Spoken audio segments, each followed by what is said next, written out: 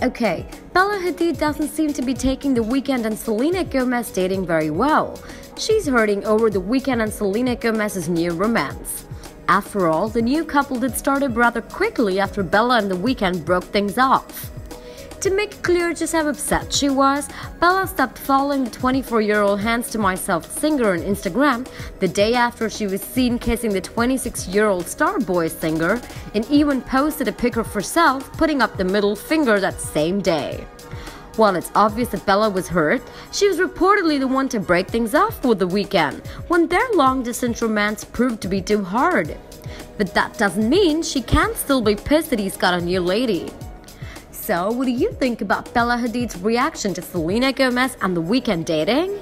Let us know in the comments below. Hit the thumbs up for Bella Hadid and don't forget to subscribe to Hollywood Backstage, your ultimate hangout for all the celebrity gossip.